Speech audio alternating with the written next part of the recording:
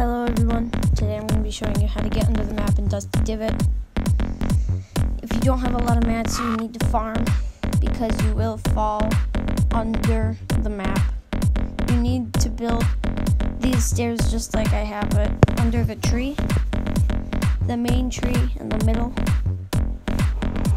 And once you do that, you will go to the corrupted area closest right there, and I'll see you in a second.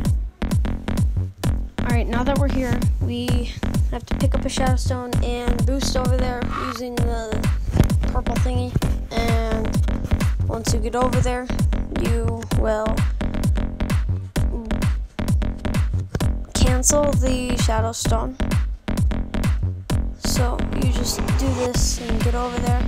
Once you are there, you cancel this shadow stone, go exactly where I am, and cancel this shadow stone, but halfway done canceling, boost in and keep canceling. Just like I said before, you will fall down just like this and die, so you will need materials, but you need to cancel the shadow stone, but halfway done canceling, boost it, and then that's how you do it. See ya.